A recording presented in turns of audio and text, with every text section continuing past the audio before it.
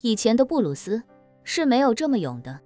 可是叶晨的心里暗示属实强悍，而且更重要的是，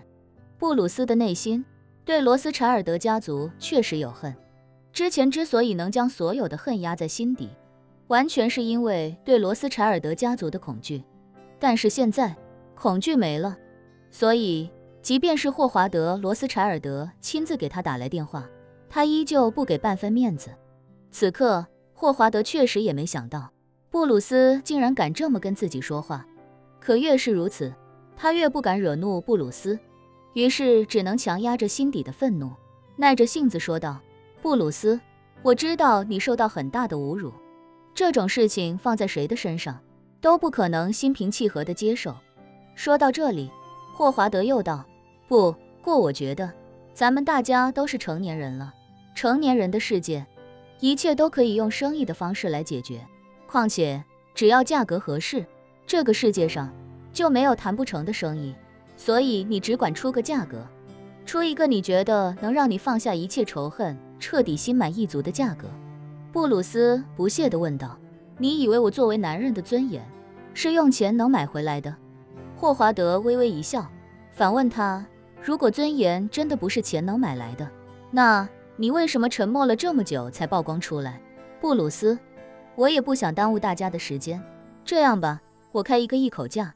，1亿美金，只要你就此罢手，将视频全部下架，并且向公众承认是你指使你老婆勾引马特，同时也是你故意将周彼得关到那个地下密室，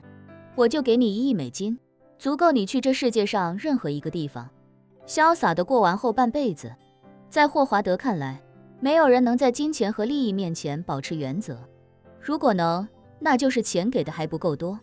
他觉得这个世界上任何原则都有价格，只是有的原则很便宜，有的很昂贵罢了。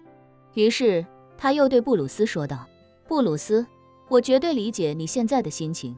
可是你也要考虑一下，现在跟我们对着干，确实能让你心里爽快，可是爽快之后呢？没有了罗斯柴尔德家族给你的工作，你1年几百万美金的收入将彻底归零，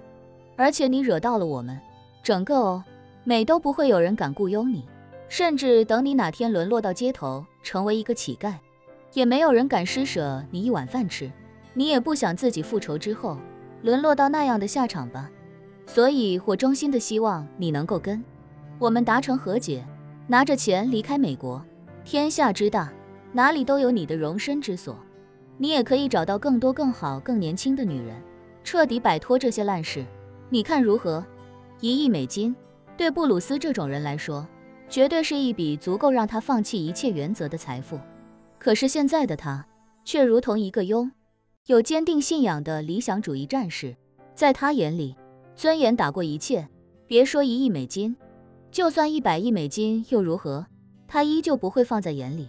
于是他语气非常坚定且轻蔑地说道：霍华德，你们罗斯柴尔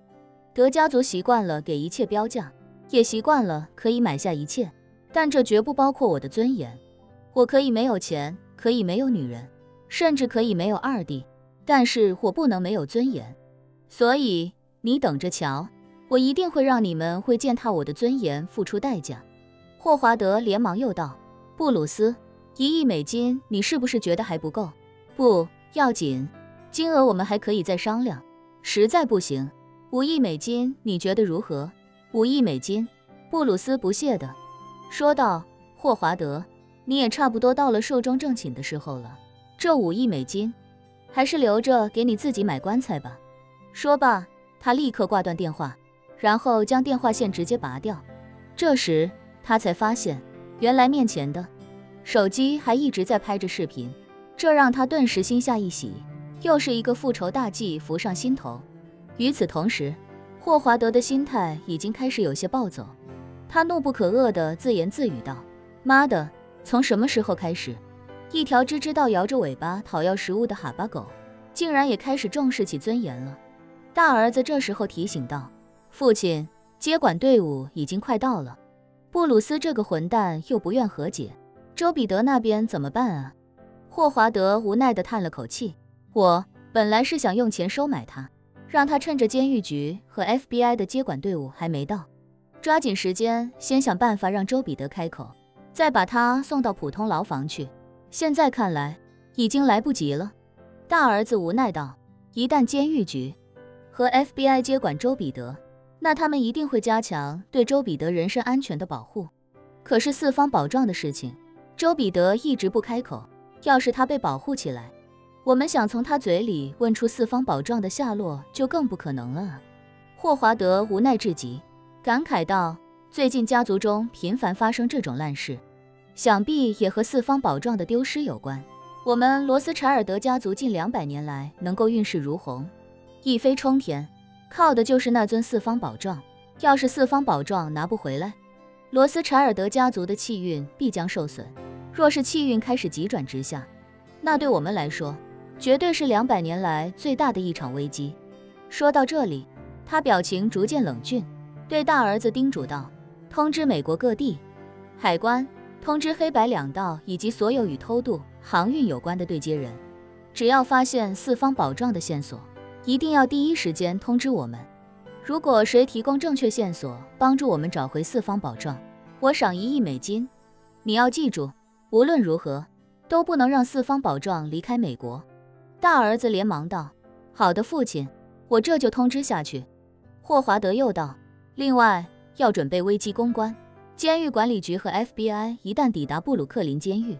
第一件事就是查那条密道，再把周彼得救出来，对外召开新闻发布会说明情况。你得提前把周彼得的卷宗放到网络上去，让那些民众知道，我们之所以要关押周彼得，是因为他偷走了我们罗斯柴尔德家族流传近200年的传家之宝。